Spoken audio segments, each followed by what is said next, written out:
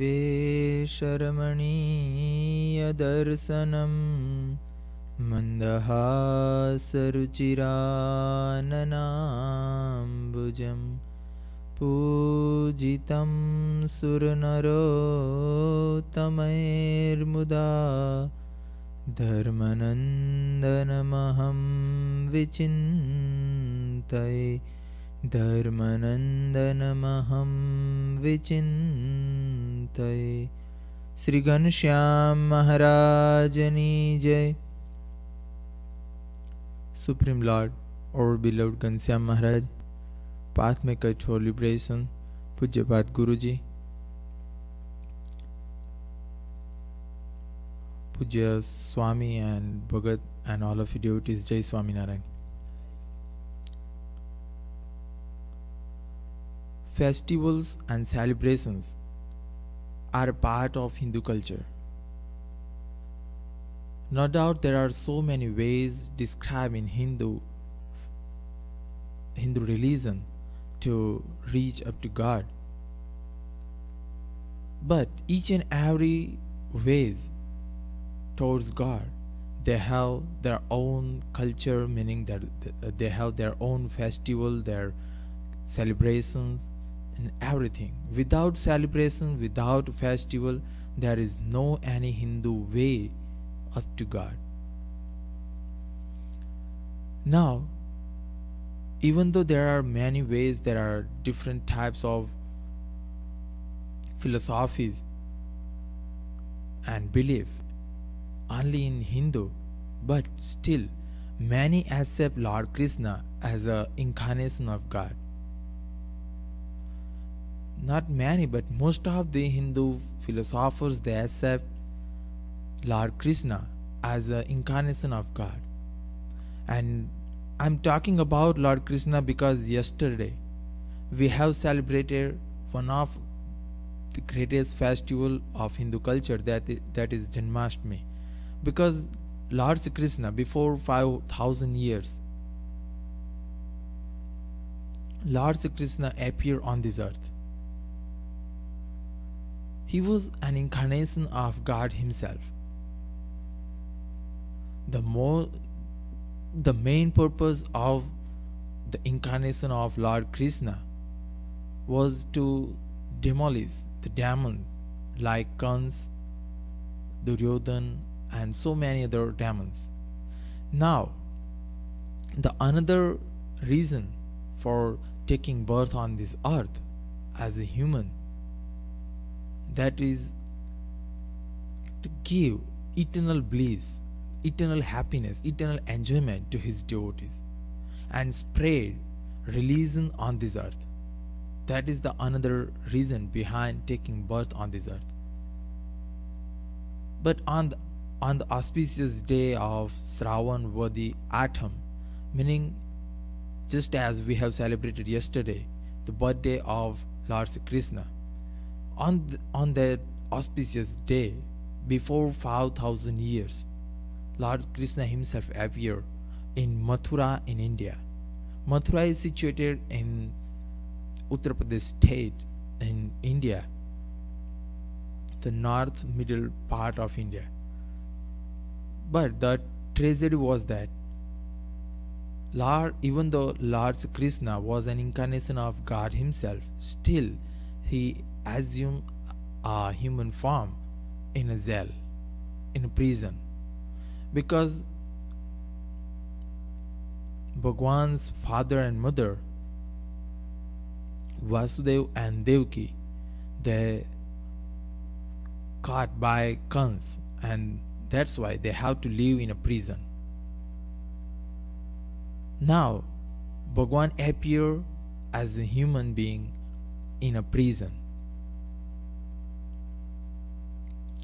But the most important thing is that Bhagwan appeared in a prison, meaning he born in prison.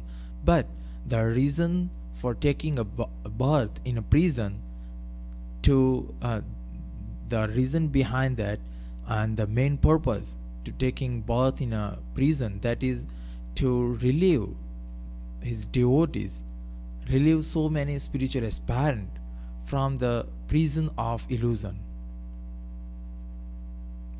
Now, after taking birth on this earth, Lord Sri Krishna, he had, we know, performed many kinds of charitras.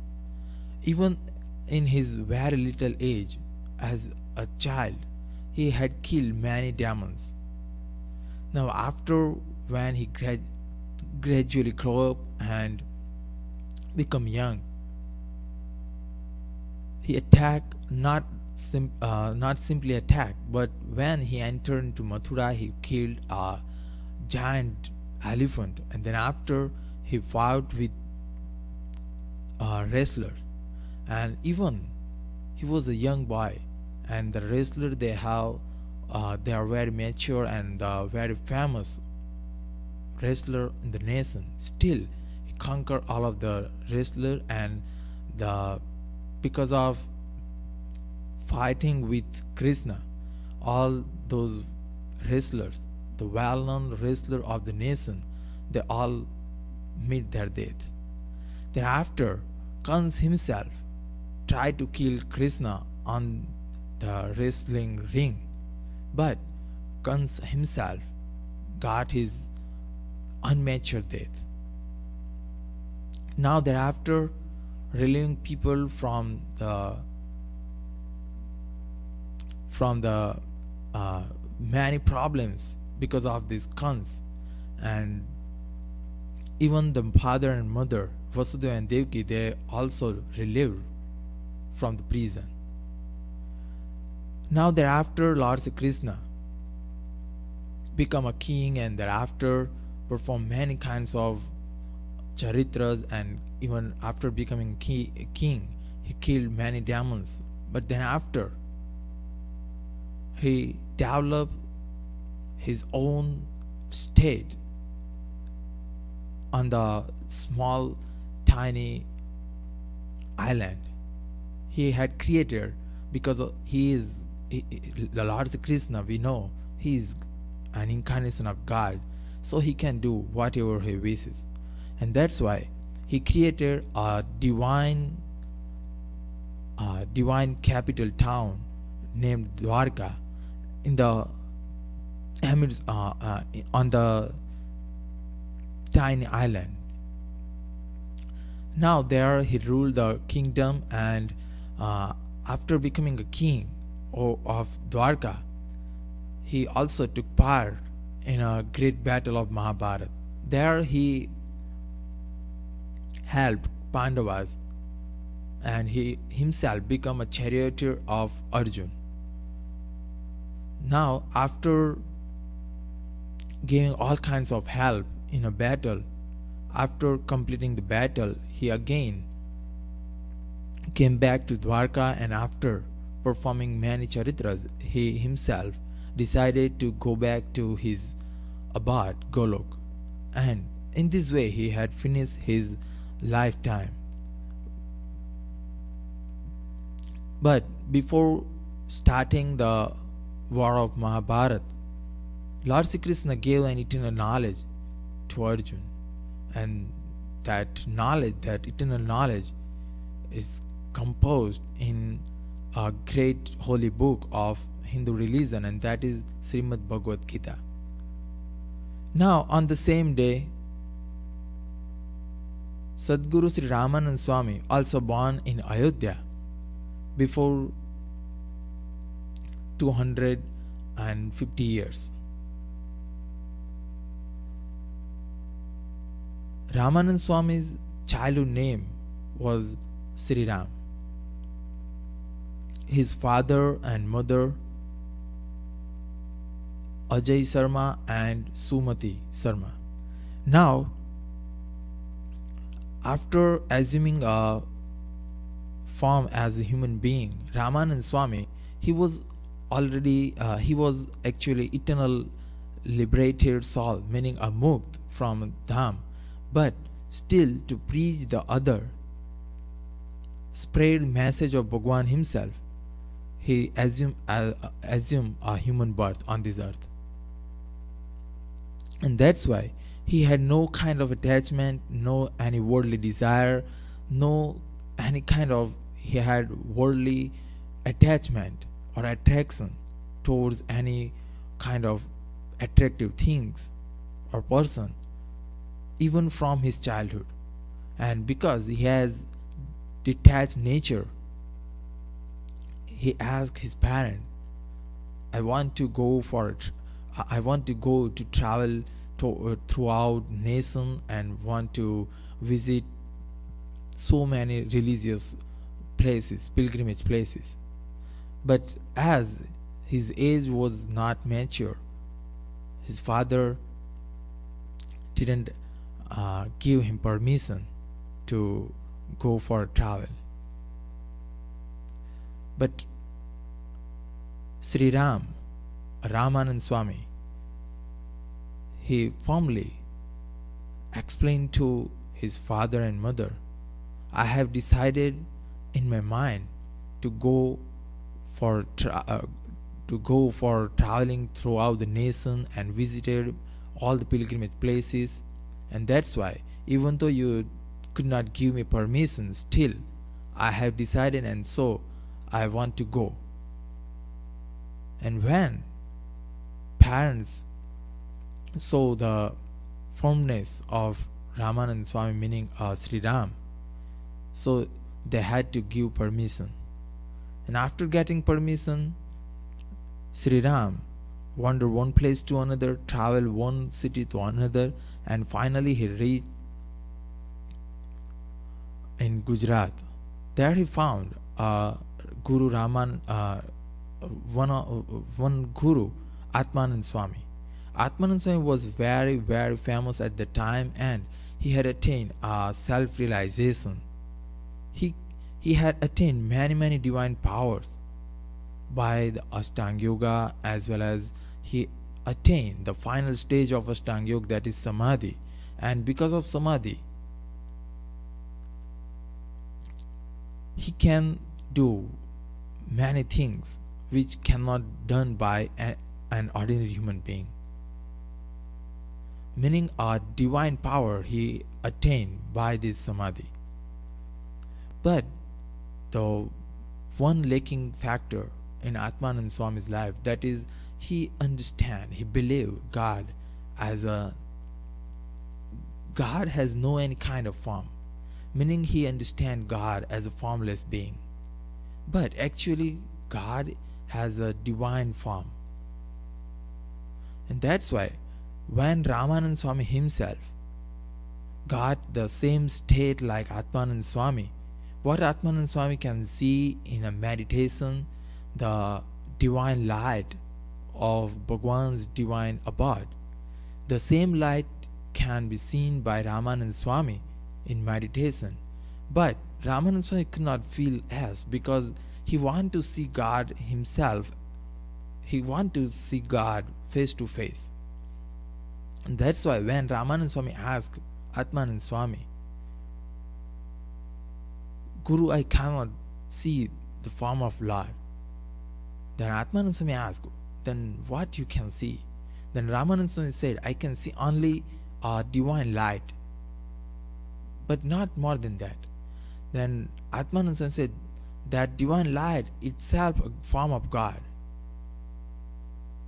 When Ramanand Swami listened this about the formness of Bhagwan, then he became unconscious at the same time and fell on the earth. After some time, when he got consciousness, then as he understood God as a divine God with a divine form, and that's why he even renounced his Guru Atmanand Swami. Now after that, Ramanand Swami traveled towards southern part of India. There he reached Srirangam, a place of Sri Ramanujacharya. Ramanujacharya appeared on this earth many thousand years before. But at that place where Ramanujacharya leave his body, his physical body, and go back to the house of God, But the interesting thing was that his body even today also remain as it is, because the Indian ancient medical science, it has a many kind of technique to keep body as it is. And that's why they have the devotees of Ramanujacharya had kept the Ramanujacharya's body as it is. Even we can have darshan of the same body today.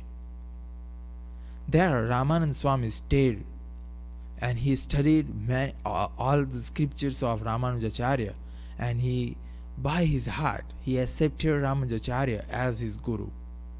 Now finally one day Ramanand Swami prayed very much to Ramanujacharya because he want initiation from a guru, because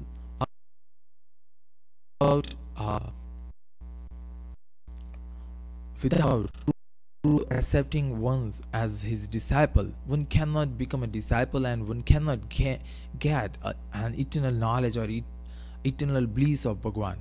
And that's why Ramananda Swami desired to get an initiation. Ramananda Swami divinely appeared in his dream and gave him an initiation and the 4 signs, divine signs, and a mark on forehead of Ramananda Swami remain as it was when he wake up early in the morning. Then Ramananda Swami understood this was not a dream, but this is a true story. This is a reality. Ramanujacharya divinely appeared to me and he himself gave me an initiation. Now after that, as Ramanujacharya's divine order, divine command, Ramananda Swami wandered one place to another to preach Ramanujacharya's divine message and spread the true and correct method of devotion of Lord Krishna. After completing his journey to southern part, he reached Vrindavan. There he spread message of Ramanujacharya and true method of worshipping Bhagwan. Now after that he reached Ramananda Swami again came back to Gujarat, and he established one ashram in Lodge. There are many ashrams, but one of them was in Lodge. There Nilkantvarni himself, Bhagwan Swaminarayan himself, came as a Nilkantvarni in Lodge, and he stayed forever in our fellowship. The Ramanand Swami was the founder of this fellowship, but most of the people even today could not know this fact that Ramanand Swami was the founder of our fellowship.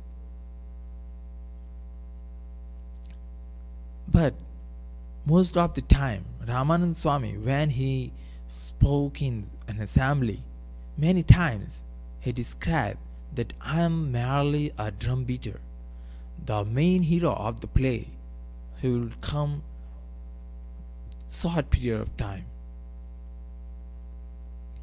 When Nilkantvarni came in Lodge, and at the time Ramananda Swami was in Bhuj, after some months when they meet, Ramananda Swami and Nilkantvarni, at that time Ramananda Swami declared, till today I describe many times that I am merely a drum beater and the main hero of the play. He will come. This Nilkantvarni is the hero. He is the God himself. I am his servant. So Ramananda Swami knew that this is God himself. But the devotees of Ramananda Swami, they understood Ramananda Swami himself is God. But as Ramananda Swami commanded to his devotees not to worship him but worship Nilkant, meaning worship Bhagwan Swaminarayan. This is what the final message of Ramanand Swami for his devotees. And that's why all the devotees of Ramanand Swami, they become a devotee of Bhagwan Swaminarayan. And in this way, the founder of our fellowship was Ramanand Swami himself. Bhagwan Swaminarayan himself accepted Ramanand Swami as his guru. Not only that, but Bhagwan himself gave a perfect and all kind of respect to Guru Ramanand Swami. Even as a disciple, the role of disciple, when Bhagwan Swaminarayan play as a role of disciple, he himself asks 2 boons from his Guru Ramanand Swami when he become at the time of becoming a head of this fellowship. In this way, Ramanand Swami had performed a perfect role of a perfect guru for preaching us. This is what the short, brief life sketch of Ramanand Swami. But more than that, for us, the great news that was yesterday was a birthday of our Pujya Niskam Swami also. We have celebrated with great festival here in Mandir. But when now you have a question why I'm talking about Guru Ramanand Swami and Swami, because in the Vachanamrut, Bhagwan Swaminarayan himself says in the 21st Vachanamrut of Garda middle chapter, Bhagwan himself says in each and every scripture, either the divine incident from the life of God or divine incident from the life of Bhagwan's Ekantik Sant are described in the scriptures. That's why I'm talking about Guru Ramanand Swami's life sketch, because it is already written in the Bhakta Chintamani's 36, 37 and 38 chapter. Now Puja Niskam Swami, we cannot compare him with any other santo, any other personality in this world, because his life is like Muktanand Swami. We cannot compare Muktanand Swami with any other santo or any other person. In the same way, Swami's life, his lifestyle, his everything is like Muktanand Swami. That's why we can only say for him that his saintliness is like an ocean. Just as we cannot measure the ocean, in the same way we cannot measure, we cannot fully describe, we cannot fully glorify his life. And that's why today we should pray unto Guru Ramanand Swami's feet as well as Pujya Swami's feet, that please grant us, please source your mercy upon us, so that we can also even know your life. And if we know your life, you are actually living, and by that we can also sanctify our life by assuming a drop of nectar from your life. Sri Ghanshyam Jai.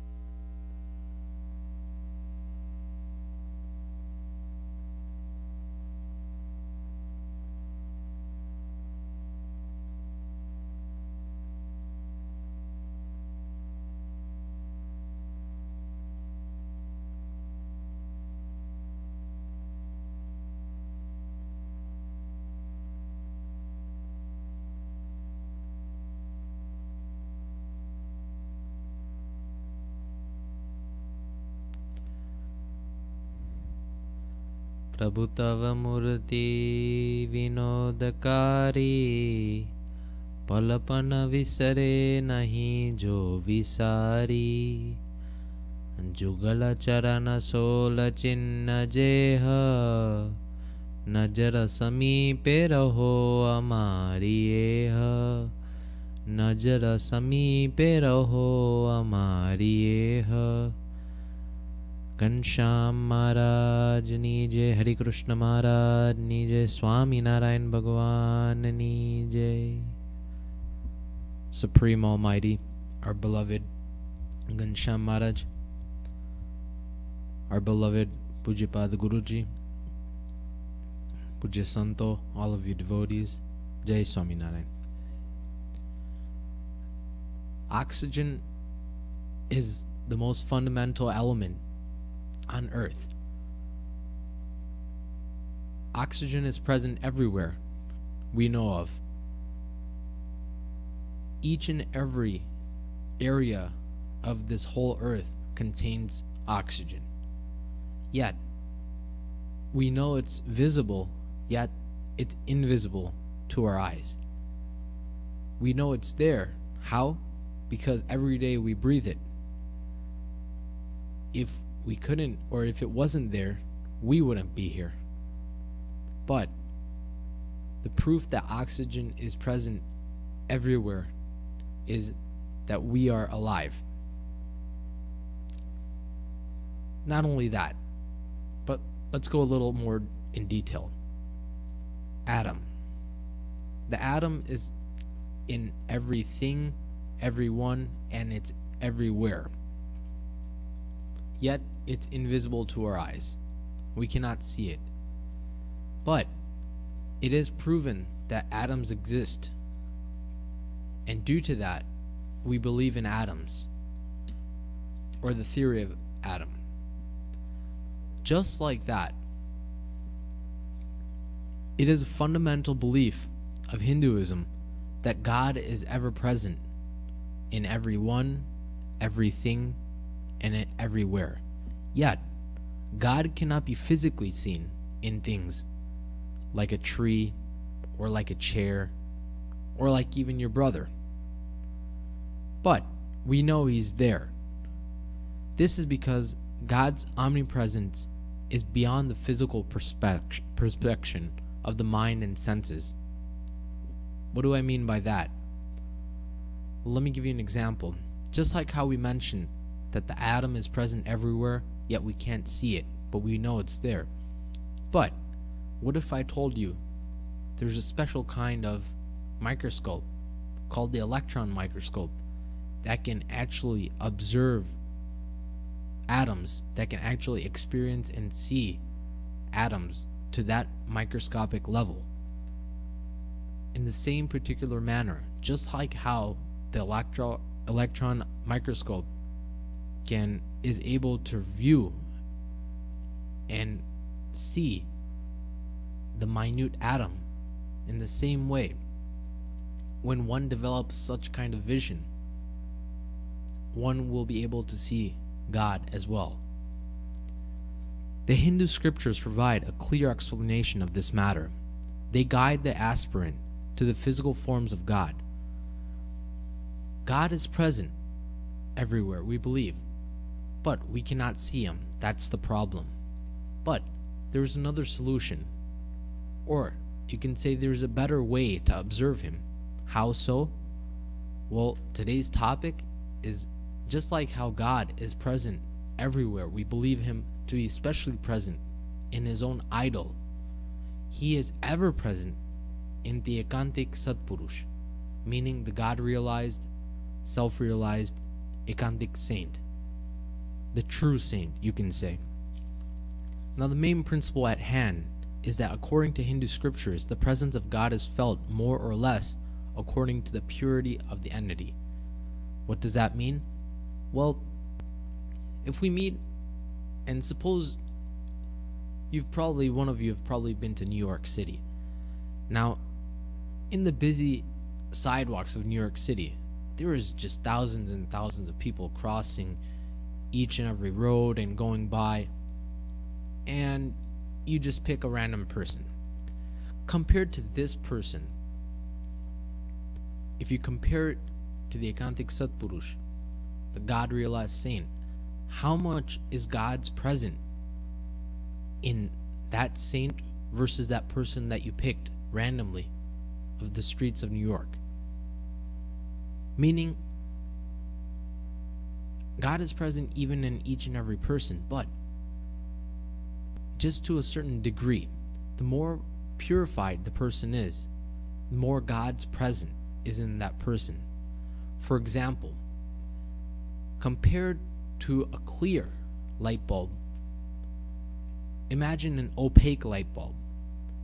What gives more brightness, the clear light bulb or the opaque light bulb? Obviously, it's a clear one. Why? Because there's no kind of screen or mask in present or that is not guiding the light to that object or that person. Meaning the light comes clear, crystal clear, compared to the opaque light bulb, which is it's a little grayed out, meaning it's not completely, it doesn't give complete shineness. In the same exact manner, God is present in such kind of saint. So he is compared to the clear light bulb versus that person, that random person is such an opaque light bulb. Meaning God is present everywhere, even in each and every person, but to a certain degree. That's what makes the Ekantik Satpurush, the true God-realized saint, something more. Someone unique, someone beyond our comprehension, if I can say. Now, keeping that example in mind, obviously we go to mandirs, we go to temples, and we see the idol of God there, present. And when we look at such an idol, since this idol seems like it has no other characteristics, no other virtues, we believe it to be a mere statue. And that's our mistake. How so? Well, according to the Vachanamrut, Gadara 1st chapter, 68th Vachanamrut, Bhagwan himself says, the murtis which God has given for worship by his command are of 8 types. God himself personally enters those murtis and resides within them. In the same way, God also resides in the heart of the saint. Therefore, the saint should be respected in the same manner as that idol of God. God is present in the idol, or in the form of God, in his own idol, even if it's made out of marble or some other stone or any kind of material. But God is present in that idol. In the same exact manner, what this Vachamra is trying to say is that God is also present in such an Ekantik Satpurush. There is a verse that I want to sing with you and also explain so you understand. Maybe some of you have heard it. Santa hune hute vadi santare ema Shri mukhe kahe bhagavantare Sant man jo mari murati re tema phera nathi ekarati re tema phera nathi ekarati re. Meaning,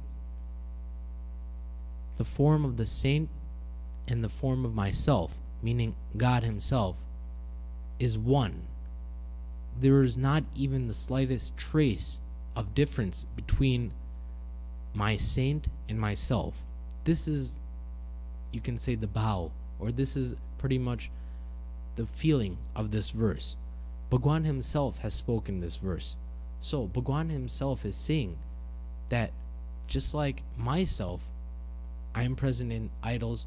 In the same way, I am present in my saint. So, saying that, one should understand that even if one sees the idol of God made out of stone or metal, one should not feel that it's just a mere statue. How so? Well, obviously, from me saying this, and you understanding and believing it is very hard. But if I give you a couple of examples in the form of stories, you'd be better able to perceive what I'm trying to say.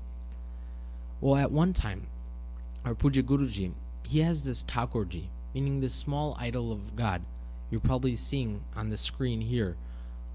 That idol of God, he serves every day in the morning. He does the Abhishek, meaning he bathes this idol.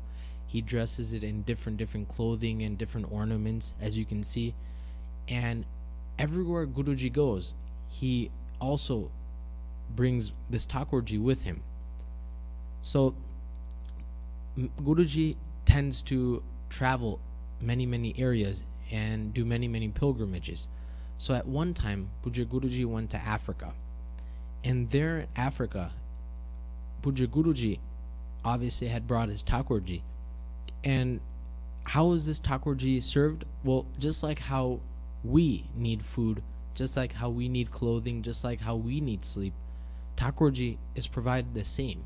Meaning every day, morning, afternoon, mid-afternoon, evening, and nighttime, this Thakurji is served food, and then Puja Guruji and Santos partake in that prasad.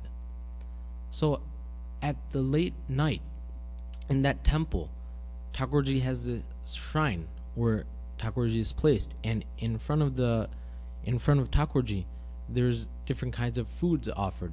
At the night time, usually Bhagwan is offered sugar milk, warm sugar milk. And at one incident, that Thakurji was offered a big bowl of sugar milk, and a spoon was given for drinking. And usually the tradition is that there's a curtain that closes over when Bhagwan eats, because we cannot see Bhagwan eat. That's a kind of ritual. So when Bhagwan eats, we don't disturb him. So in that time, that whole curtain was closed and Bhagwan was offered that milk.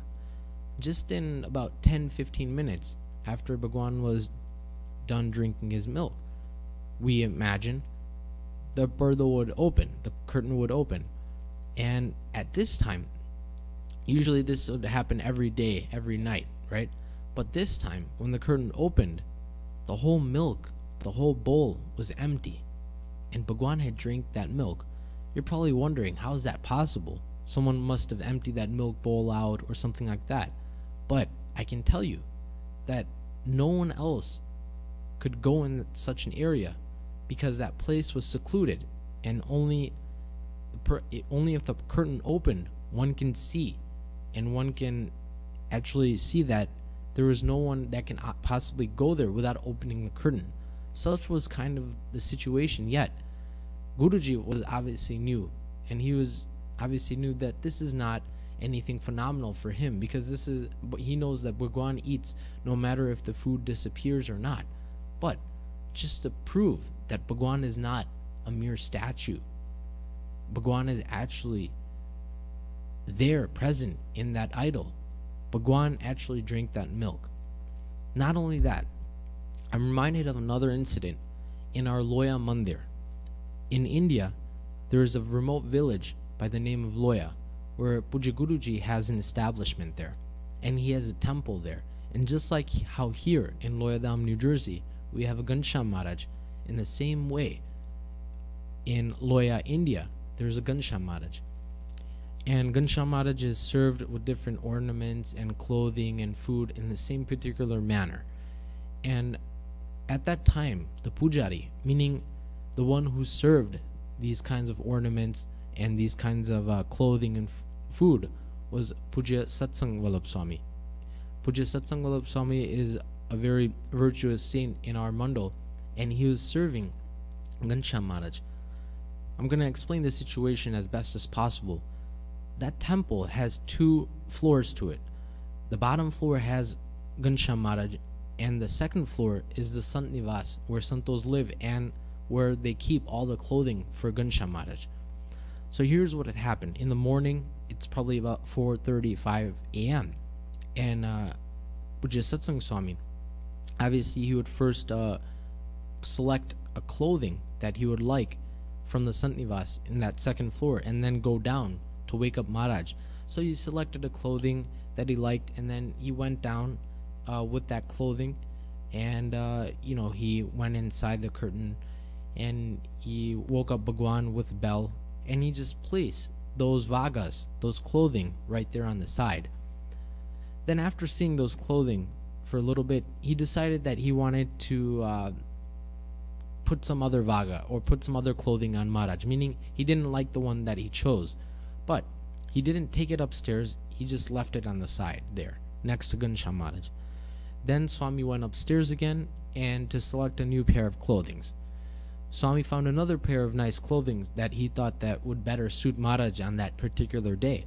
So Swami took the vagas, brought it down, and when he entered the area where Ghanshyam Maharaj was already in the dress that Swami had previously selected, meaning Bhagwan himself had worn those clothes.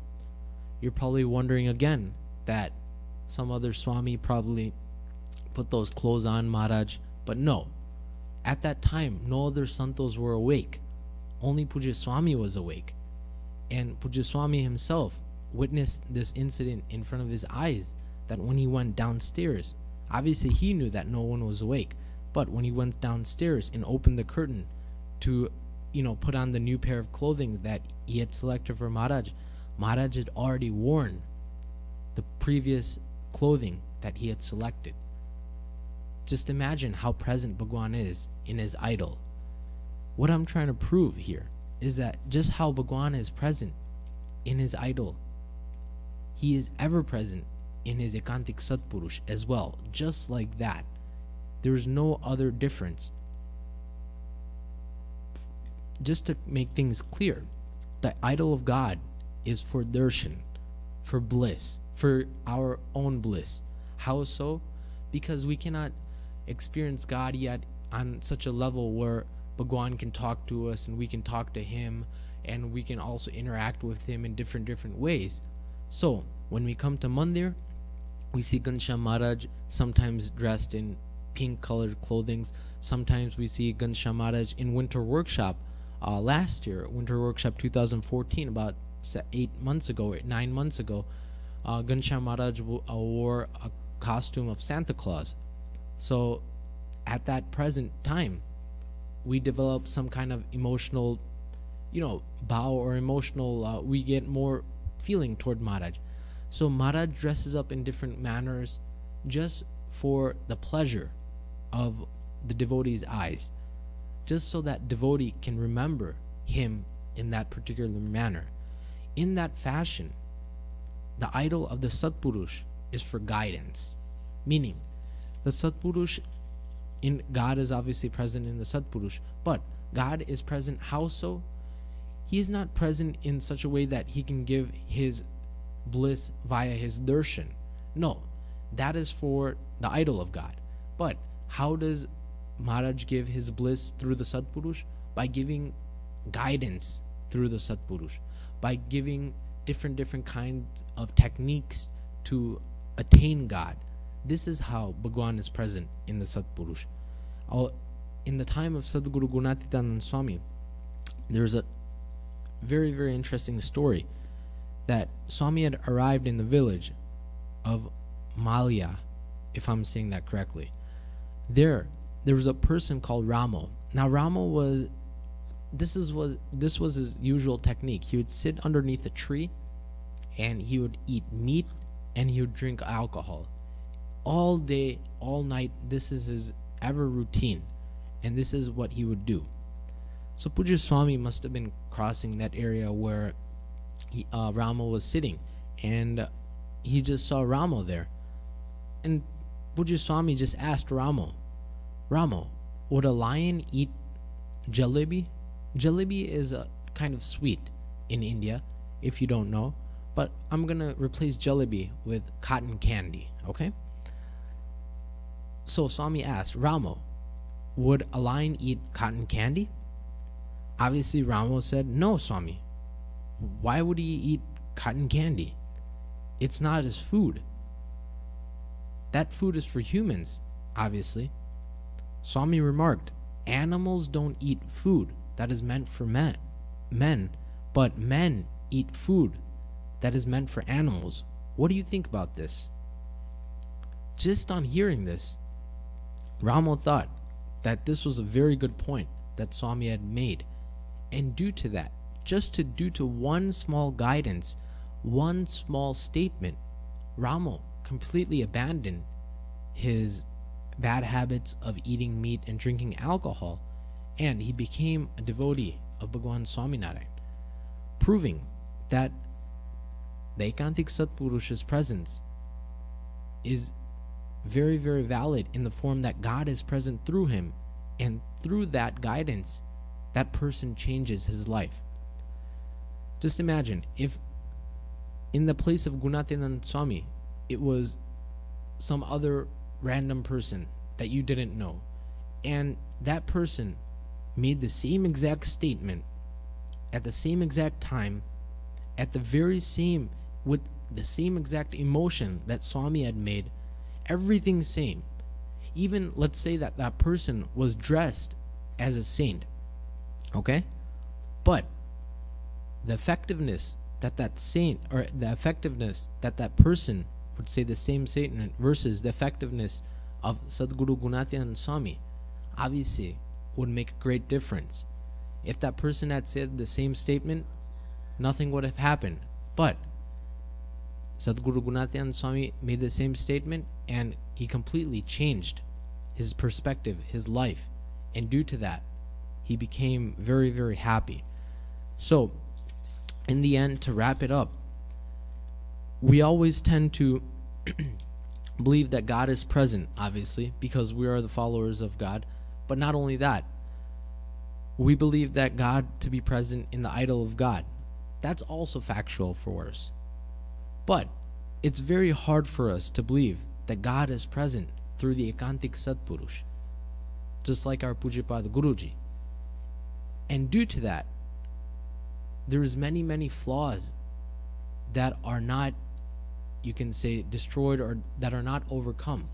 But if we can understand that whatever Pujapad Guruji is doing, whatever action he's performing, however he's behaving, whatever he's acting or like, everything is because that Bhagwan himself is present inside of him doing each and every action, then we would not have any flaws within us, and we would become completely within Bhagwan.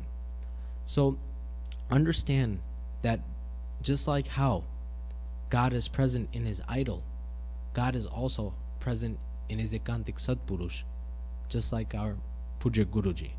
Ghanshyam Maharaj Ni Jai.